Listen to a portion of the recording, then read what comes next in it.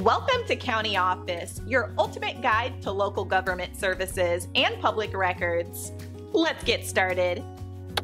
Do cash gifts affect food stamps? So, you're wondering if cash gifts can impact your food stamps. Let's break it down. When someone gives you cash, it can indeed affect your food stamps. Here's how.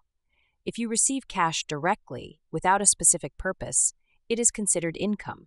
For example, if a family member or friend gives you $300 in cash, this could lower your food stamp benefits because it's treated as additional income. However, there are some exceptions. If the cash gift is for a specific use, like buying tires for your car, and you can prove you used it for that purpose, it might not count as income.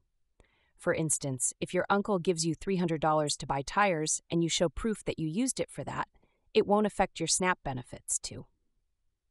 Another important point is the amount of the gift. If you receive a one-time gift of $30 or less in a 3-month period, it generally won't affect your benefits. But if the gift is above $30 and doesn't have a specific purpose, it could reduce your food stamp amount, too. It's also worth noting that some types of assistance don't count as income. For example, if someone pays your rent, utilities, or other bills directly to the provider, it doesn't count as income.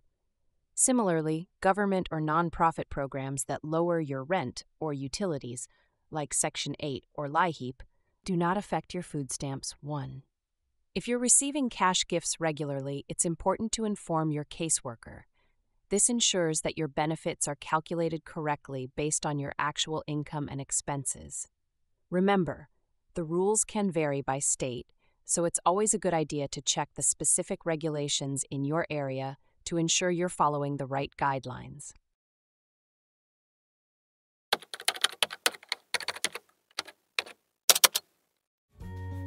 To learn more, check out these links, which you can click in the description below. And feel free to comment your questions. We're here to help. Thanks for tuning in to our video. Please like and subscribe and leave a comment below.